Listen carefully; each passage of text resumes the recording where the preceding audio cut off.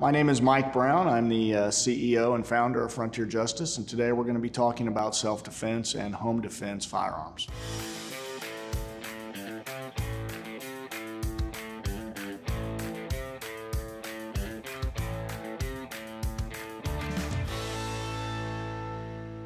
So home defense is probably one of our primary reasons that people come in to purchase a firearm, and it's an important consideration. Hopefully you'll never need to use a firearm in your home or in defense of your life or your family. However, you never know what happens in this world, and you could always be the victim of random violence, and you could be a person where someone picked the wrong house, which happened to be yours. So we always ask people to consider home defense firearms. It's always a good tool to have to be able to protect yourself and your family. One of the frequent questions that we get at Frontier Justice about home defense firearms is, what's the best kind? And the answer is, for a lot of reasons, really, what are you comfortable with using and which platform is going to best fit you and your personality as well as your lifestyle the best. There's a lot of different choices. A handgun, for instance, is something that's going to be quite differently used than what you're going to carry every day. So typically we're going to advocate for a full frame firearm with a larger barrel length so you're more accurate. Also has more round capacity in a handgun than typically what your carry pistol will have on your body.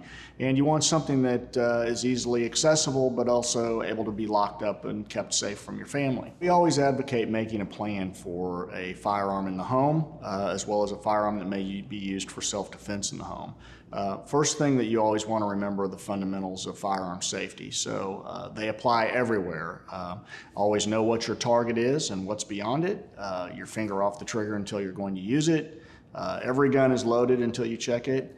And you need to keep that firearm safe from children as well as any other family members and have it locked up but accessible if you're going to use it for self-defense. And so these are a lot of considerations that we ask people to think about. Of course, the most important piece is practice. Have a plan and practice with that firearm so that you're familiar with not only how the firearm functions, but also how it shoots and how you're comfortable with that firearm.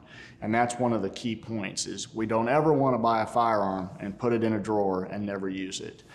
We also offer a lot of options here at Frontier Justice for safety. So you can get trigger locks, there's biometric safes that you can use. There are a whole host of ways that you personally can access your firearm quickly and safely, but make sure that it is locked up and inaccessible to anyone if that firearm is not in your personal possession at all times.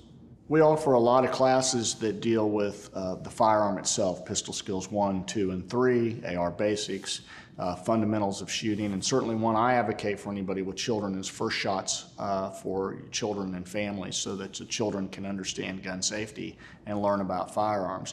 However, we also offer classes on situational awareness that you can use inside your home, also in parking lots, or if, God forbid, you had something where there was an active shooter inside of a location at work or any other place of business that you were at.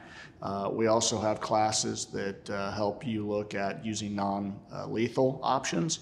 And then the simulator is also a great tool to use, because the simulator allows you to be in situations, and we have HD filmed scenarios, 650 plus scenarios that you can look at, and it challenges you to decide when to use your firearm in self-defense inside your home and when is the best time to not use your firearm. One of the things we always advocate at Frontier Justice is, when considering a firearm for self-defense, remember it's a very personal decision.